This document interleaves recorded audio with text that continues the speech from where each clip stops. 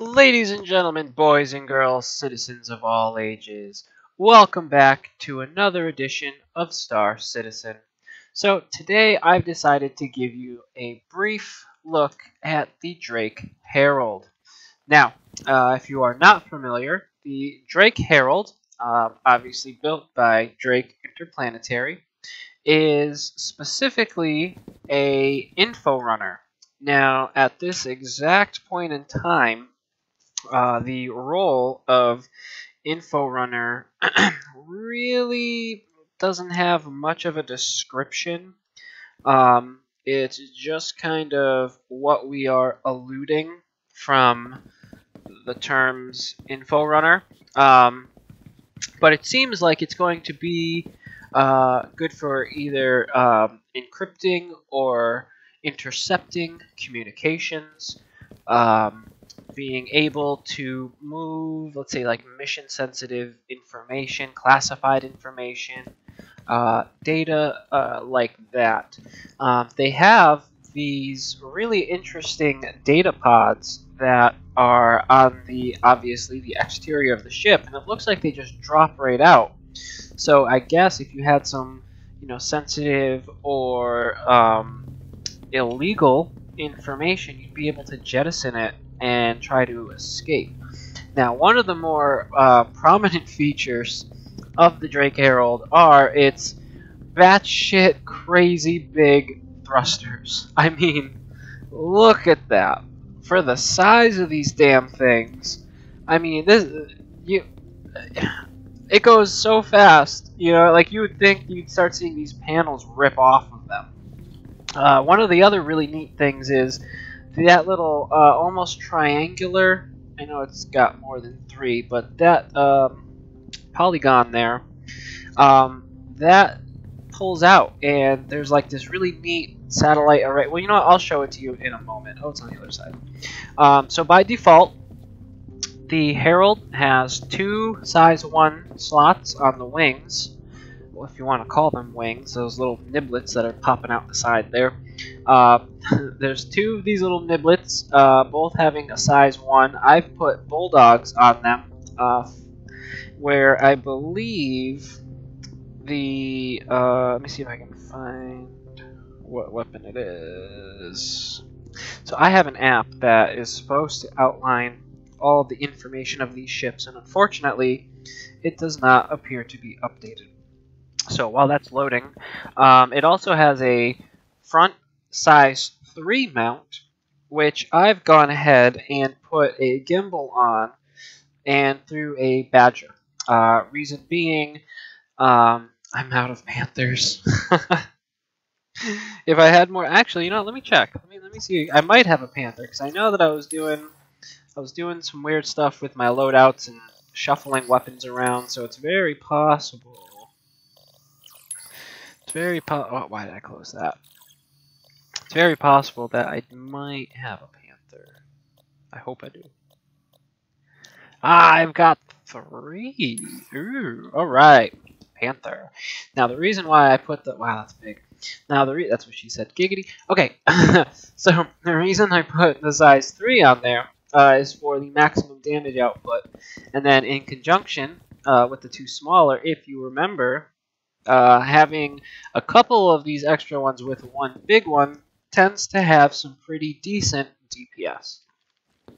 Alright, so enough of me wandering around outside like a lost crazy person. Let's go in. So the way you enter the ship, and the only way to enter the ship, is through this side door. And I'll tell you, the interior is awesome. I mean, I really, really like the way this looks. It's got a really low, it's not spiffy. It's very utilitarian. It's very, I'm here to do a job and just a job and not, look prissy while doing it. And one of the really cool views, I mean, just look at that. The cockpit seat and the way leading up to it, that is so cool. I really dig this, like, paneling or lack thereof.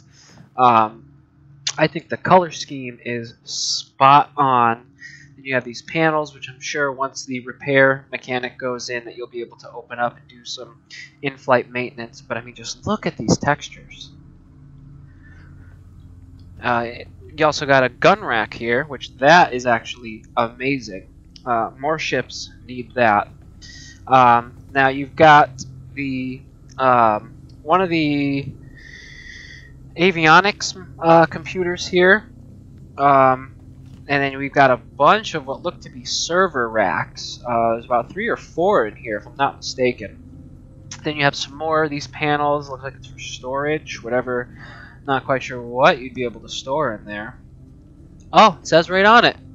We can hold about 0.24 SCU. That's cool. That must be new. I wonder if that actually is attributed for cargo. If you can actually store things like that. That would be so freaking neat. I didn't know that that was even there. Again, so we got the servers over here. Got a restroom, which you'll definitely need, especially when you've got engines, the thrusters, the size of ships just strapped onto your ship.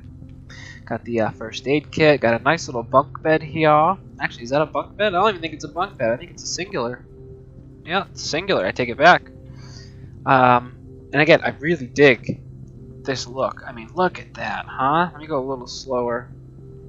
This is a beautiful ship on the inside. So I think this is going to be for the panels. And then there's a mysterious open button back here. I'm not going to press it just yet, as you're not going to really... Oh, actually, you know what? Just for the ha-has. And look... Oh, why did we just tip forward? So then you've also got this support seat here. I can only imagine that this support seat is going to be controlling the encryption and data manipulation. Well, the data manipulation. So we get into the pilot seat, hop on in, and I really like this. It seems like they actually took, excuse me, this panel and used this for the new Drake Cutlass Black. Whoa! Turning sideways. Landing request approved. Landing gear up. Gear up. Really? Gear up. Understood. Landing gear up. Landing gear down. Landing request approved. Gear up. Understood. Thank you. You're welcome, sir. So, now, alright, so, regular top speed is about 185. That's not really much to write. Whoa, look at the size of the thrusters. Not really a whole lot to write home about.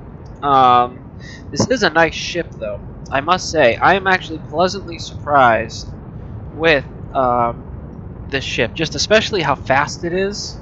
I know that the 185, like I just stated, isn't much to write home about, but once you engage the afterburners, 850. So I actually am going to have to take back what I said in my previous video about the impromptu, well, Easter eggs and a grim impromptu visit. The Herald is the fastest ship in-game currently. For, if you recall, the 350R was going 810, where the Herald, as you can plainly see, is going 850 meters a second. That is insane. But again, with the size of the thrusters that are strapped to this baby, I would expect nothing less. In fact, I'd expect it to go a bit faster, if I can be honest. So, as we're... Actually, wait, let me cancel that first. Let me show you what that magical, mystical button did. So, let's jump back out the cockpit. Mosey on over here. And engage. Now, hop back into the... Engaging. Thank you. You're welcome. So as we hop on, now, the, quote, satellites and what look to be solar panels are now extended. So, With these, I am guessing you'll be able to either intercept or transmit varying levels and types of data and information. I'm really hoping that info running becomes a bigger, more widely used, more important mechanic, because information and strategy is what wins wars. So let's jump over to 126 and do a quick battle test. Now, I have to admit, for how it looks, this thing does not have very much armor. You got to keep in mind, you are basically just strapped to a giant thruster, so I can kind of see the rationale. But I wish, that, speaking of a 350R, I wish this had a little bit more ability to reduce and absorb damage. It really feels kind of handicapped, given the fact. It's also only got a few size 1 missiles on it, so you're really going to be more of an annoyance than a capable fighter. So if you were looking at this and were wanting to add this to your fleet as a fighter, I would actually highly suggest against that. This thing, for having the type of thrust. Look, I'm already in orange. Front shields. Front shield. Reinforcing requested shields. So, like I was saying, this thing is not very maneuverable for having such a large thruster on it. In fact, for such a large pair of thrusters. As you can see, I am turning very slowly, moving very slowly, and you know, in a straight line, I don't think anything can keep up with it. But doing any sort of actual maneuvering or you know, trying to be precise with your movements, this ship is not going to do that. This definitely seems more like the type of ship that, like I said, would maybe post up near a capital ship of importance, maybe try listening in on their comms, maybe trying to jam their comms, maybe even boost comms. You know, it might be a communications booster. I could see that, given the fact that it has those like satellite solar-powered things. And there we go. Made it out, but barely made it out. This thing, again, it has quite the aversion to damage, and I know a lot of ships, you know, they don't want to be hit, but when this one gets hit, it does not take it very well. So let's see just how bad the damage really is. Luckily, it looks like it's only a couple of scrapes and bumps, but my status indicator would indicate otherwise. It actually seems like we're actually in really bad shape. So, like I said, the Herald, it is not a fighter in any sense of the term. Already my hull cabin is completely in yellow. I've got one red portion. I think that's one of my wings. Or actually, I think that might be one of the satellite pieces. Actually, you know what? I had that satellite piece out. Maybe that's what was hindering. Let's try closing that. I feel like this is going to be the last action that I initiate in the Herald, but screw it. Aboard your Drake interplanetary craft. Your systems are online. Make it so. Comply. And that's why I love the AI. Thank you. Thank you. And she doesn't hear me. Alright. Well, let's just see. Again, I'm not going to make it very far, especially with another 350R. In fact, I bet you only after a couple of hits I'm probably going to go explodies. If I can actually hit it. Oh yeah, I'm in red. See, it does not take very much. Oh yeah, I'm dead. I'm dead. Oh my goodness.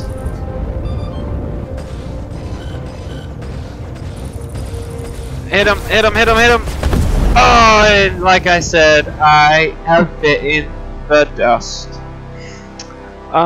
So yeah, really, aside from what its intended role is going to be, whatever that is, whatever info running actually evolves into or becomes, and racing. Those are really the only two things I can see, and even racing is a bit of a stretch. You know, if you're doing drag racing, oh yeah, you're good. Nothing is going to stand up or stand against the Herald.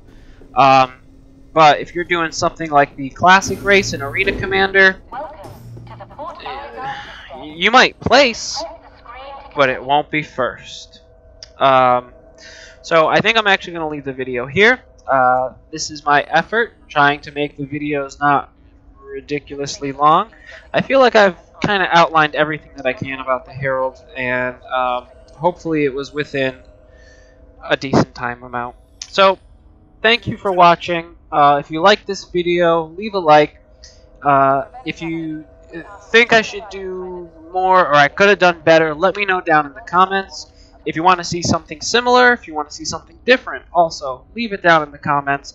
I read every single one of the comments that come up. Again, apologies if it takes me a little bit to get back to you. YouTube is not displaying my notifications properly. The other day, I had like 6 or 7 comments, new comments on a video, and it didn't even tell me about a single one of them. So just hang in there. I will get to your comment eventually. So thank you for watching. This has been Will. All you beautiful bastards have a wonderful day. And last but not least, peace.